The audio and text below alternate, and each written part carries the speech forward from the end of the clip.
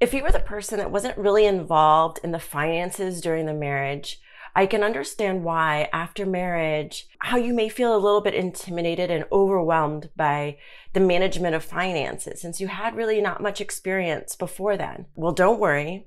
This video is all about how to take charge of your finances. And then you'll wonder all along, like, why wasn't I a part of this to begin with?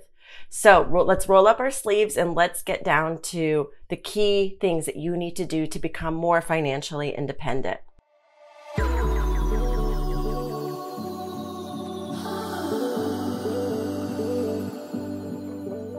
The more you take a hold over your finances, the more powerful and intentional you'll feel with your life. So I've developed 5 key steps that you can follow to help you become more financially independent. So let's get going. The first step is you need to examine your financial independence. So you need to get an understanding of the lay of the land and all of the financial documents that you have in the accounts.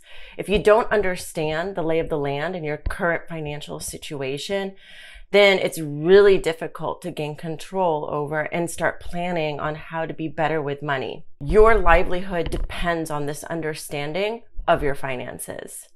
So gather your tax returns, your retirement account information, your investment accounts. Have a full understanding of your income and how much money you have in bank accounts and investment accounts. Be sure to close off any joint accounts that you may have with your ex-spouse and start a new bank account with just your name. So gather your documents, evaluate all of your accounts, make sure you've shut off any joint accounts, and have your own individual bank account. That is the first step. The second step is creating a budget. Okay, there used to be a time when I used to feel so nervous around the topic of budgets, but now is not the time anymore. You're on your own, so don't fret, don't sweat about it. Open up Microsoft Excel and let's get going. And by going, I mean make a list of all of your expenses. So be sure to include things like gifts, childcare, personal care. I created a sample budget Excel spreadsheet for you that you can download to kickstart your discovery. My spreadsheet will break down things like projected versus actual costs. It'll help you gather expenses ranging from housing to transportation to insurance, food, children, pet care, personal care costs, and more. So pull out your bank account information, your credit card information, and while you have the spreadsheet open, start evaluating your accounts and where the expenses are going and fill out that spreadsheet. It'll take about 5 to 7 hours, so carve out some time, put on, some nice relaxing music, maybe a candle and a cup of tea, and just make sure you go easy with yourself while you're trying to figure out all this information. It will take time, but it is something that you have to do. So creating a budget, let's do it. The third step that you really need to think about is reassessing your financial goals. So for example, you need to answer questions like, if you have children, hey, how are you going to save up towards a college fund?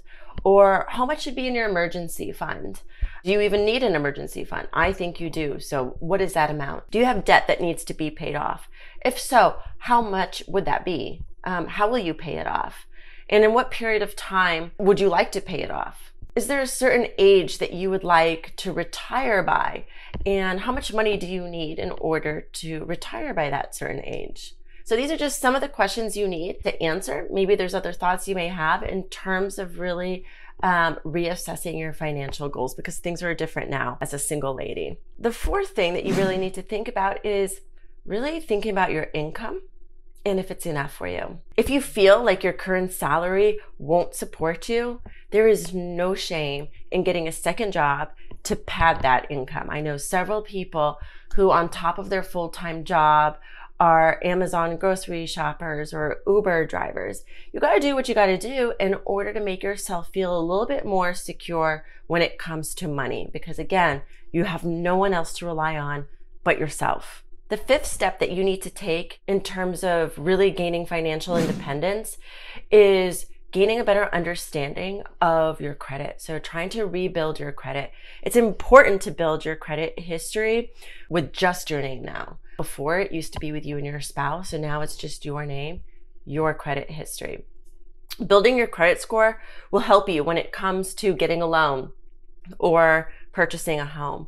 So there are a couple of hacks that you can do to ensure that you're doing all the right things and building your credit history and increasing your credit score. One example is hey, setting auto payments for your credit card. Don't just wait for the bill to come in and then you submit payment. It's very easy to forget sometimes. So setting those auto payments. I know there are some hacks in terms of like if you do multiple payments per month, that could also help with your credit score to go up. But just make sure that you pay those credit cards on time. So one of the hacks you can do with credit cards is if you increase your credit limit and see if you can lower your interest rates, that could really help your credit score. So ask for a credit increase after you've been a card holder for about 6 months with a track record of making payments and see if your credit card company will increase your credit limit. So in summary, taking control of your finances will help you become more independent, more intentional, and more powerful with your life. I highly recommend that this is something that you take close attention to, and it's not something that you're lax about. If you ignore it, it will still be there. I know that many times it's like, hey, ignorance is bliss, but in this case, ignorance is not bliss. So take a hold of it. In summary, we've got 5 manageable steps to help you do that. The first one is examine your financial independence, really understand the lay of the land, gather all of your financial accounts and documents and take a look at those.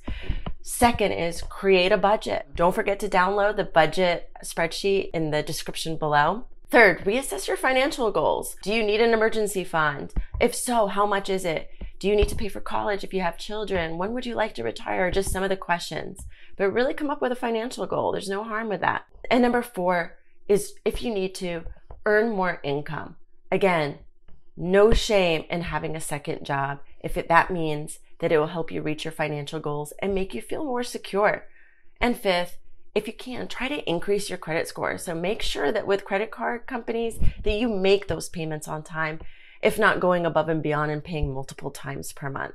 I hope you found this video on financial independence after divorce to be helpful. If you did, please like the video below and subscribe to my channel so that you can be notified of all the new videos that I create. Again, my mission for the House of Women is to help you transition through life's hardest moments. And one of those hardest moments that we are going through could be divorce. I hope you found this video to be helpful. Thank you so much.